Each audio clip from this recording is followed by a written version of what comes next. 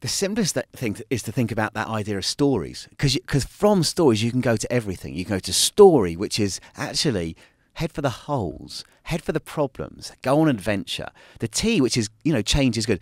O, outside and offline. Turn your notifications off, put your phone on airplane mode more often. If you go to meet a friend in a pub, do you remember the old way where you'd say you're going to meet somewhere? And you'd have to be there. And you'd pitch up around that time. You wouldn't text, say, I'll be there in 5. And then you'd, that friend of yours that phones you and says, where are you? And you're like, I'm in the pub, find me. Turn your phone onto silent mode. Relationships, spend more time with your friends and your family. Pick up the phone to that friend that you haven't seen for a while because maybe you had a fallout or maybe there was something that wasn't quite right and you haven't had the time for, and make that effort to make a connection.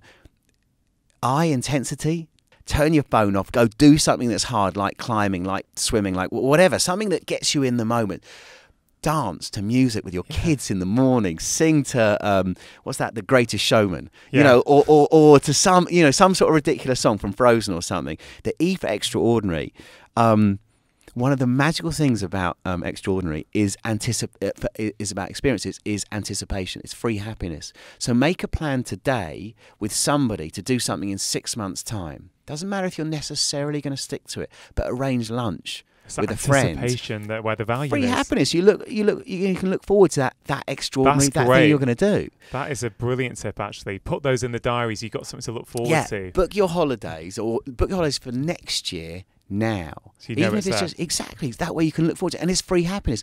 And the status and significance is, think of an elderly neighbour or someone who's a bit lonely, and go do something for them. Have a cup of tea with them. Maybe take 3 cookies and say, look, I've only got 15 minutes, and have a cup of tea with them. Or maybe go and dig in their garden or do something for somebody else, and it'll give you free happiness.